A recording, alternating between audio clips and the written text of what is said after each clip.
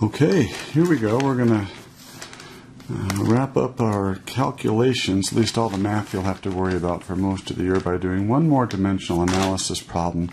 And then we're actually going to apply dimensional analysis to a concept called density, which, as you know, is a physical property.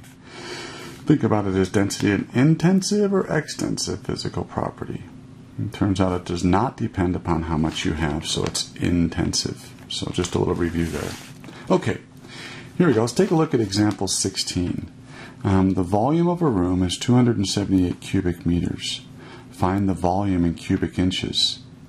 Now hint, whenever both units in a conversion factor are cubed, the conversion factor itself must be cubed. Let me show you what that means. We're going to start with 278 cubic meters. Now we want to get into cubic inches, but I don't have a conversion factor to go from meters to inches, but don't I have one that goes from centimeters to inches? So let's hop out of meters cubed and get into centimeters cubed. Now, in 1 meter, there are 100 centimeters, but these units are cubed, so that means we cube the conversion factor. So in reality, in a box, that's a cubic meter. So 1 meter by 1 meter by 1 meter. Remember, it's 100 centimeters long by 100 centimeters deep by 100 centimeters tall.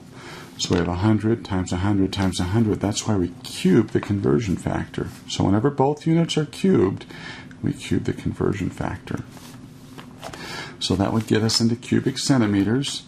Now we're going to hop out of cubic centimeters and get into our desired unit, cubic inches. Now remember, in 1 inch there are 2.54 centimeters.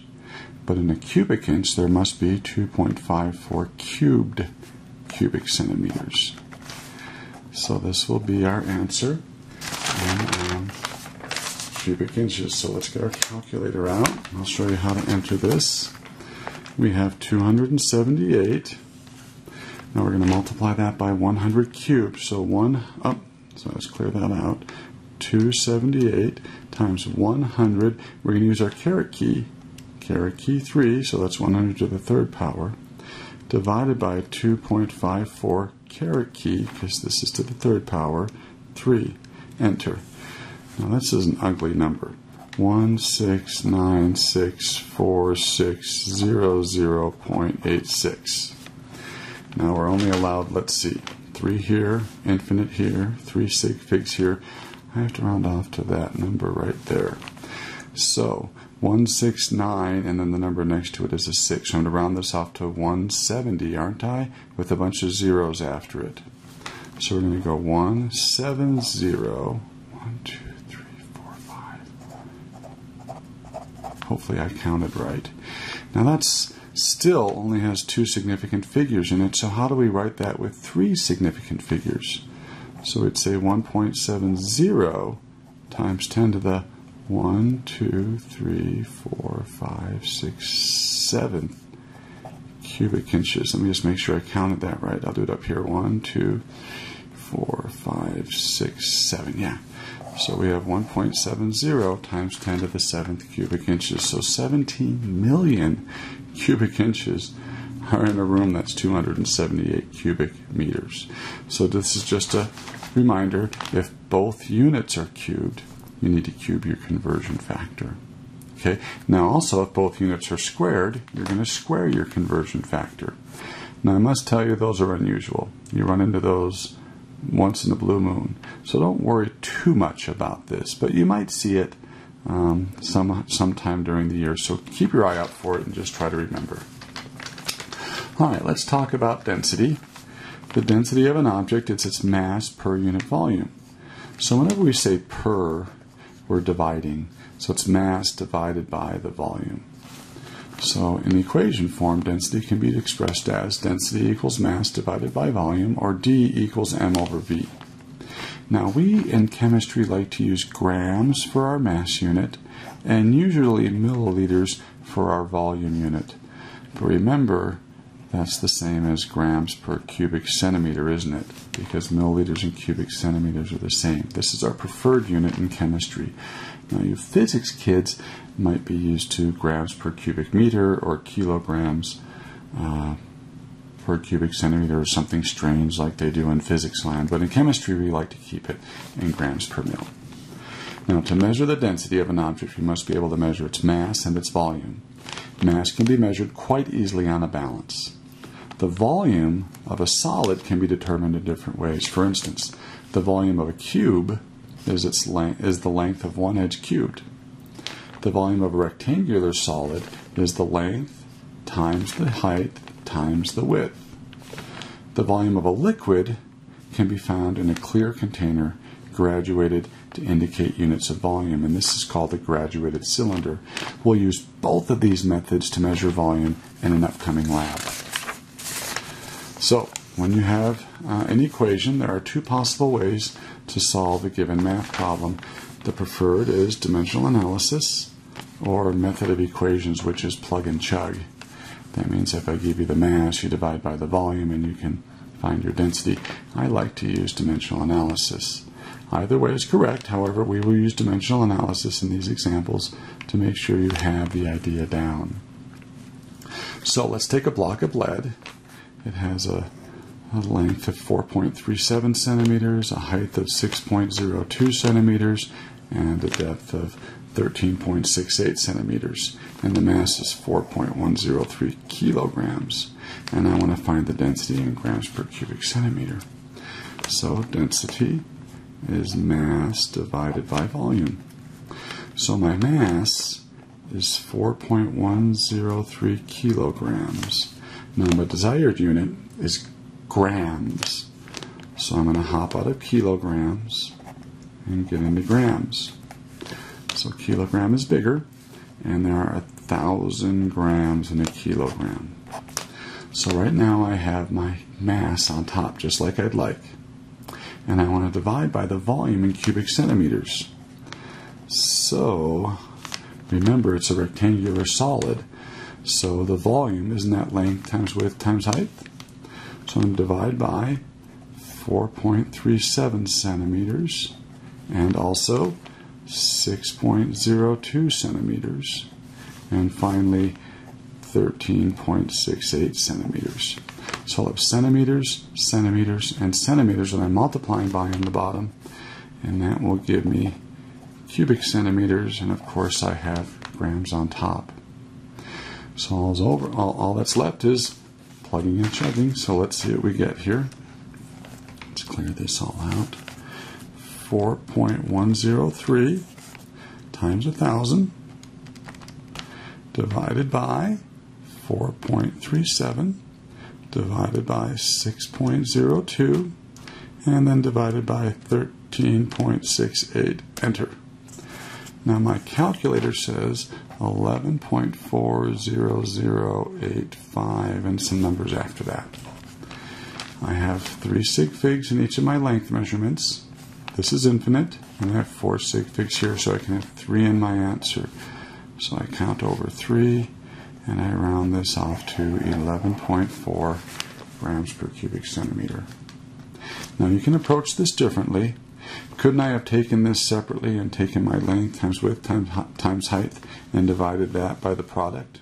And I still would have gotten the same answer. This is a bit prettier if you do it this way. Okay?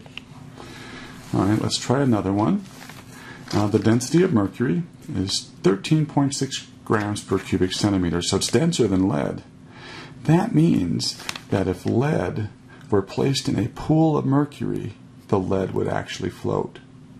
Remember, if the density of the solid is less than the liquid, the solid will float. Now, of course, if I put lead in water, it would sink. But if I placed it in a pool of mercury, the lead would actually float. So, this is a fun little question. How many milliliters would I need for 2 pounds of mercury, if that's its density? So, I'm going to solve for volume here. So if density is mass divided by volume, you could do the method of equations and solve for volume. Or we can use dimensional analysis and solve for volume. Remember, the unit we're after is milliliters. So I'm going to go from pounds to grams. 1 pound is, do you remember? 454 grams. So now I would have the mass of my mercury in grams. Now, I want to get into volume. And what I'm going to do here, I'm going to circle this, is I am going to use my density as a conversion factor. Do you see how this says 13.6 grams per cubic centimeter? Can't I just use that as a conversion factor and put 13.6 by grams and 1 by milliliters or cubic centimeters, because it's per cubic centimeter, not 3 or 4, but 1. So grams divide out, and I have milliliters left over, which is my desired unit. So I'm going to take 2.00 times 454 divided by 13.6, and that says 66.7647 with a bunch of numbers after that. I have 3, 3, and 3 sig figs. So I'm going to count over 3. I'm going to round it off. That becomes 66.8 milliliters. Okay? Now this looks really easy when I do it. And when you see one of these on your homework, come back to this video and try it again, or watch it again. It really is pretty easy. I just use density as a conversion factor. Okay, let's do another one. This is example 19 in your notes. If the density of water is 1 gram per cubic centimeter, what's the density in pounds per cubic foot? In other words, if I had a cubic foot of water, try to draw a cube here. Sometimes I'm good at this. So if that were a cubic foot full of water, what would its weight be? Could you lift it up? Let's see. I'm going to start with what I know. 1 gram per cubic centimeter. And I need to get grams into pounds and cubic centimeters into cubic feet. So let's see. Let's go from grams to pounds first. 1 pound is 454 grams. So now I have pounds per cubic centimeter. And I like pounds, but I don't like cubic centimeters right now, so I'm going to put that on top. See how it's on the bottom? And I'm going to get into cubic inches first, because I don't know how many cubic centimeters are in a cubic foot. In 1 inch, there are 2.54 cubic centimeters, but the unit's cubed. So do you remember? We have to cube the conversion factor. And then we can go from cubic inches to cubic feet. In 1 foot, there are 12 inches, but the unit's cubed. So we'll cube the conversion factor, and we will have pounds on top and cubic feet on the bottom. Let's try it. 1 divided by 454 times 2.54 caret key 3 times 12 caret key 3. Enter. Now my calculator says 62.3719 with some numbers after it. I'm allowed, let's see, do you guys agree this is a definition? 3 sig figs, 3 sig figs, 3 sig figs. So I'm going to call that 62.4 pounds in a cubic foot of water. So, yeah, most of you could lift it. 62 pounds a cubic foot of water? I'll bet you could. Alright, let's do one more, and then you'll be pretty good at density problems, I think, and dimensional analysis, and then we can finally move on from this chapter. If I have 1,250 pounds of oil, and the density is 0.9261 grams per cubic centimeter, what's the volume in gallons? Well, I'm going to start with pounds here. 1,250 pounds. And I'm going to go from pounds to grams. 1 pound is 454. Oh, I crossed off the wrong unit. Okay, so 1 pound is 454 grams. Now, why did I get into grams? Do you know? Well, because I want to use my density as a conversion factor. I want to go from grams to cubic centimeters. See how that says 0.9261 grams per cubic centimeter? So 0.9261 grams per cubic centimeter. So you noticed I've used density as a conversion factor again, haven't I? And now we simply need to get into gallons. So we're going to go cubic centimeters to quarts, because I don't know how many cubic centimeters are in a gallon. Do you remember 1 quart? Let's look that up really quick. 1 quart is 946 cubic centimeters. That's from the previous video. And then finally, we can go quarts to gallons. And 1 gallon has 4 quarts in it. So, let's see what we get here. 1250 times 454 divided by 0.9261 divided by 946 divided by 4. Enter. My calculator says 161.941. I'm allowed, let's see, infinite, 3, 4, 3, and 3. So I'm allowed 3 sig figs.